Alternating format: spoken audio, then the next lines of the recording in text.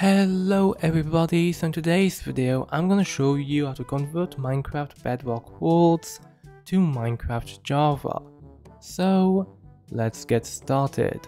The first thing you want to do is get yourself an MC world file. You can get one from the internet or go ahead and go to your Minecraft application to export a world. So here we have the Minecraft Bedrock game, and if we go to play, we can export any one of these worlds here or create a new world and export it, which I will be doing. So if we call it Bedrock, for example, creative and create, here we want to have a Minecraft Bedrock world, like so.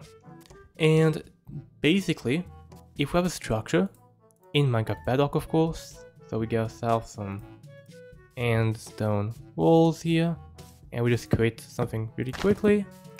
We should be able to have this in Minecraft Java, even though we have this in Minecraft Bedrock right now. So here we have a simple structure, there you go. And how do we export this? Well, it is very easy. What you want to do here is close Minecraft, and here we have an extra world here. So all you want to do here is go to edit, or if you still have the old UI, you want to go to edit here, but you should see a little pen icon here.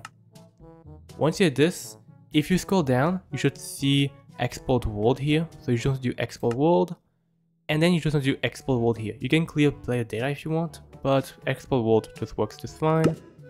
And this will open up your downloads folder.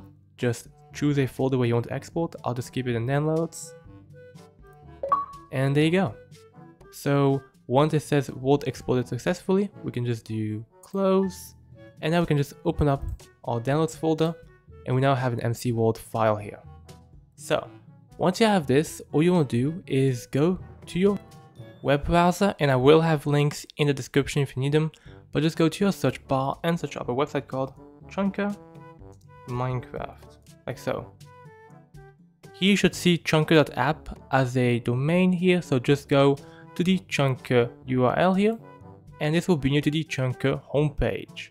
So all you want to do here is click the download button, and if you do have the right system selected by default, it should just start downloading Chunker for you. So in a couple of seconds it will be done. Here it is, and this is Chunker.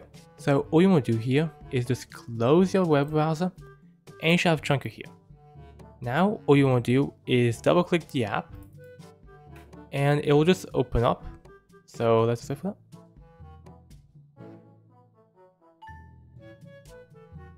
Okay, and once Chunker is opened, we can start making our Bedrock world to Minecraft Java. So the first thing you want to do is, as we have a .mc world file, you want to go to select archive, and you just want to click the button.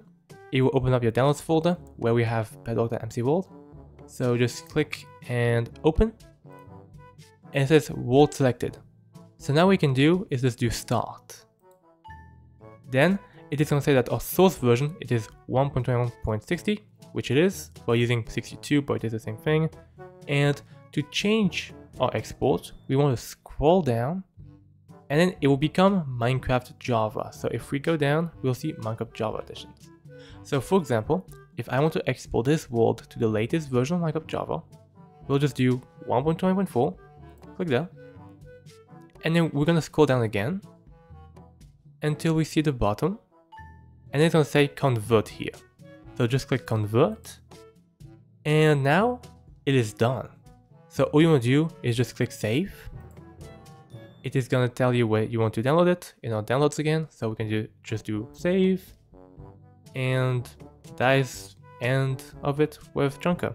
So you can just go ahead and close the app, and now you have your world here. So what you want to do here is just go ahead and right click it, and then you want to go to extract. So we right click, extract, and if you have something like 7-zip or WinRAR, you might want to use their methods, but this works just as well. We just do extract, and you now have an extracted version of the zip. If we go in there, we have world files. Okay, so this is our Minecraft Java world.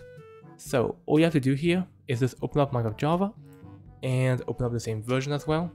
So for example, if we have Minecraft Java here on 1.1.4, we just do play, and then we'll be able to add our world to our Minecraft Java.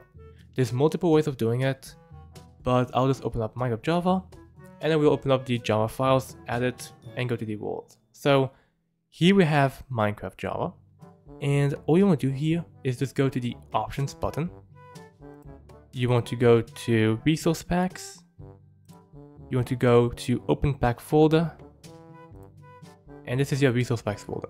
Now all you want to do is go to .minecraft here, and this is your Minecraft files, and you want to find saves, you want to double click saves, this is your world files, then all you want to do is go to your downloads, and select and copy the exported Bedrock world to your .minecraft saves folder. So we just do paste, and here we just copy pasted our Java little folder here to our .minecraft saves folder. So here we have our exported world, and if we go back to Minecraft Java again and we do single player, we'll see that we have this world here that shows up. So all you want to do is click it, and then we're just gonna be in Minecraft Java with our Bedrock world, and it is just that easy. So here it is. Here is our structure here. Now there is one thing with this, which is village locations and other structures. You will have things like this, of course, but our main thing has been exported. The biome is the same, and yeah, overall, that is how we export Minecraft Bedrock worlds to Minecraft Java. So yeah, it is quite easy, and it works fine. It kept some inventory as well. It did add a village, but this is to be expected as we are moving different generations of worlds. But outside of it, yeah, we have a structure here. So yeah, if you liked this video, make sure to like and subscribe, and see you for the next one. Bye!